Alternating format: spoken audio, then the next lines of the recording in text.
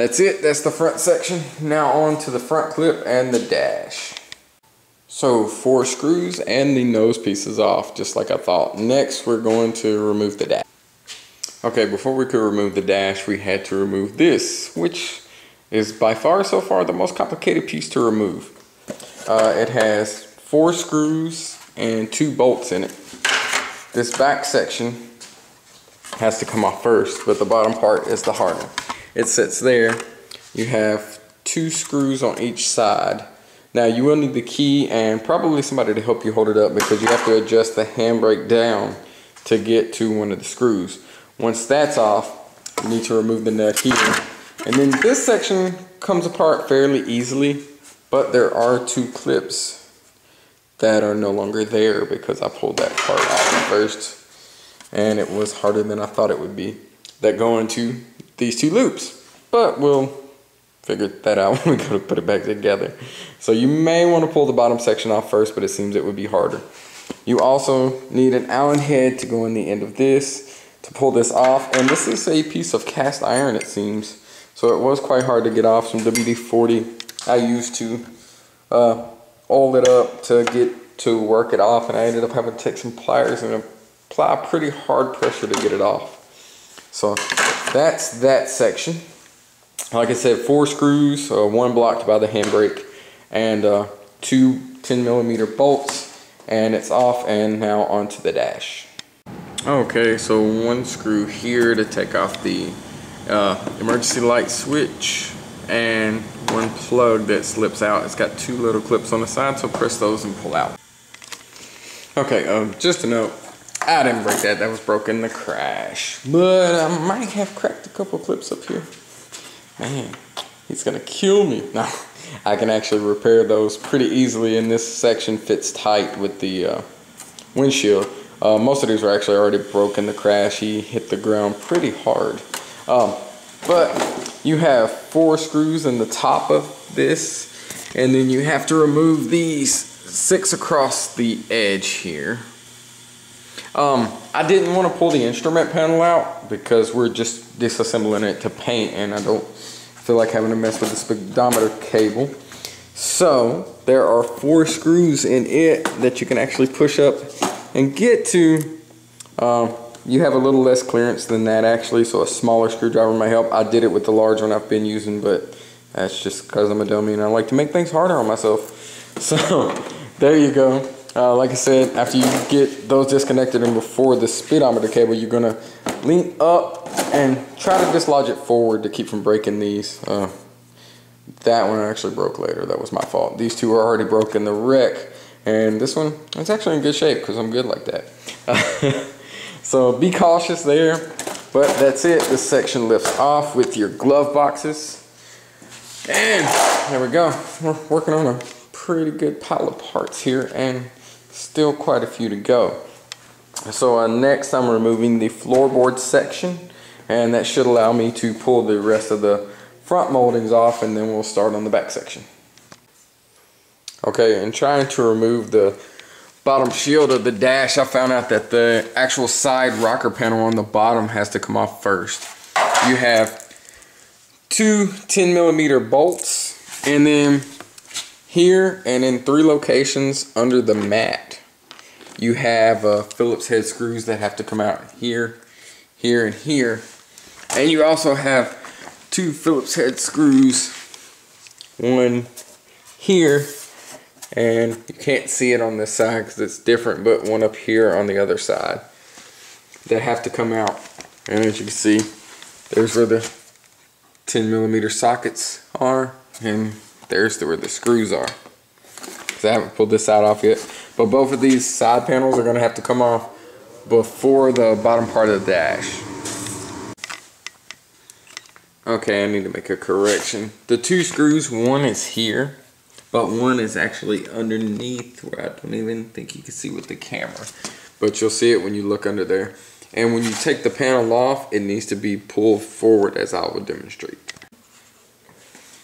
So you're going to take this and pull it out, and you need to pull it up at an angle because there are clips that hold here. These are cracked, but if they aren't cracked, you need to pull forward like that to remove it correctly.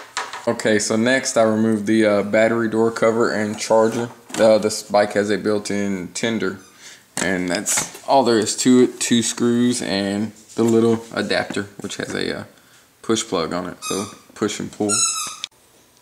Okay, now we're gonna lift the seat and start disassembling the floor area here under the seat, the back section, because I believe all of this has to come off before the floorboard and the front section can come off. Okay, so I removed the 4 screws that hold the door to the back on, just regular Phillips head screws. I've got to pull out all this lining and pull the seat, the back of the back seat off, so that I can get to the bolts to start disassembling this back piece, so I can get this off because there's a row of screws under here. Okay, I'm going to have to take these 4 screws in the bottom out, and along the edges there are multiple screws that have to be taken out, and then all this has to be unvelcroed and pulled out. I don't have to pull it all out to get to the back seat, but it's just going to be easier in the long run since everything has to be painted anyways.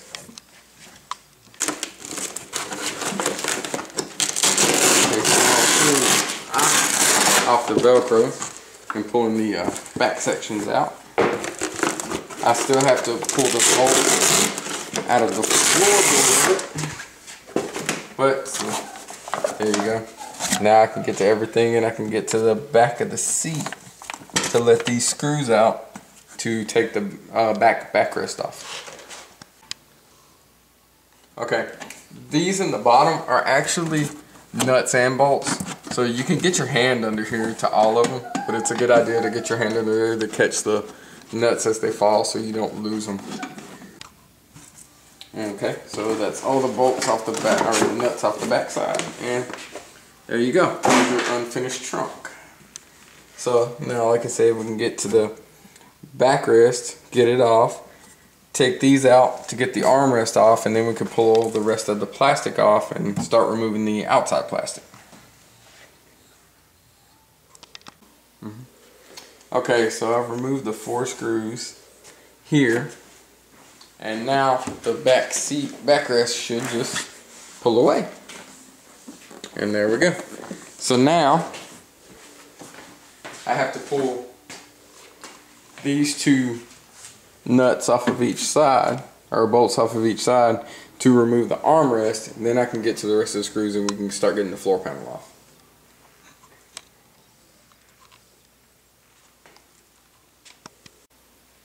Okay, so 4 12mm bolts and the armrest are removed. And now on to removing the backplate. Okay, here's the backrest section we're going to take off. Looks like a few 10mm bolts and some screws. And that's going to allow us to take this section off, which I've already removed the screws and the bolts out of. But then I realized there was this section here holding me up. So we're going to do this first, then this, to try to stay in the correct step here.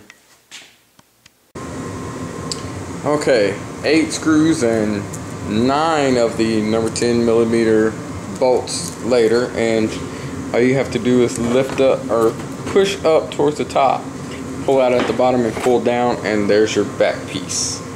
So now on to the next step. Okay, so now with the back plate removed, that took these bolts out. There were 4 10mm bolts there and 8 screws, 4 on each side. Now this pulls up, wiggle a little to get around the hinge, and there we go. Now that's exposed. Now we can start pulling the back plastic outer sections off. I'm going to start with the top pillar here and then go to the tail light assembly, I believe, and then everything else should come off around it till we work our way to the front, to the other parts of the battery cover. Then we should be able to pull the floorboard off, and then the front nose section.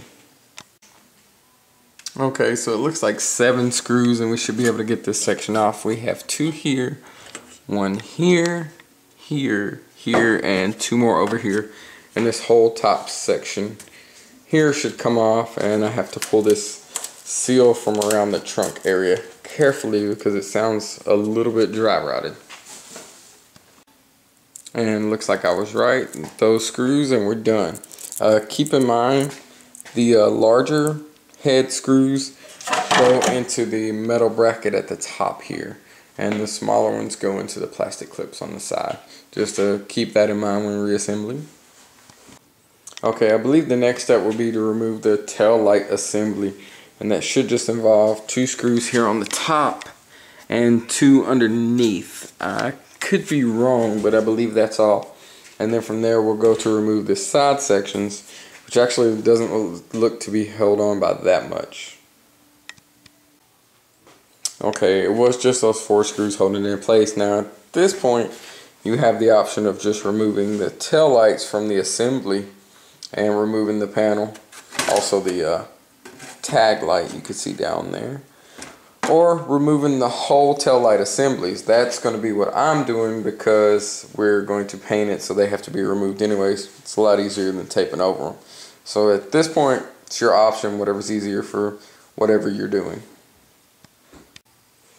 Okay, now I've removed the tail lights, as you can see, just laying there, and the tag light swinging from the back assembly. That's what it looks like. The lock actually doesn't have to come apart. It's a very simple, this whole unit turns, which is what engages and disengages the trunk lock, so not a big hassle there. And here's where we're at so far. Now getting to the side panels, and I would say we're probably 80% of the way done here. I don't see there being that much left. I see 4 major pieces and 3 smaller pieces. So it looks like we're way downhill here. But let's hope. Okay, this side section actually came off fairly easy. It really is just 2 screws holding it. You have one here and then a bigger screw down here. I removed the right hand side first, and now I'm going to remove the left hand side because on this side you have the lock mechanism here, so it either has to be disconnected at the lock, or I will probably just slip this pull tab you'll see when you get it off and pull the lock out of the side panel because I have to have it out to paint anyways. And it's just 1 small nut on the back to remove the reflector if you need to do that. If not, 2 screws, pull out, and then you have 2 slide-in clips here, so watch those and make sure you don't break them. They just slide forward and out. Okay, important correction. The clips actually slide back and out. The clips on the other side were broken from the fall, so I thought it was reversed, but back and out, and you'll pull the clips loose so you don't break them. And here's the lock mechanism I was talking about. I'm just going to slip this pin here, grab it with some pliers and pull it off, and that'll disengage the lock from the plastic cover. Okay, so that clip didn't disengage the lock like I wanted it to, and I was scared I was going to break the side panel trying to get the lock out or mess up the lock mechanism. So 2 more 10mm bolts, and I pulled the whole lock assembly from under the seat off, which is fine. I can tape over that and paint. So now on to the next step, removing these front side panels, which should be relatively easy.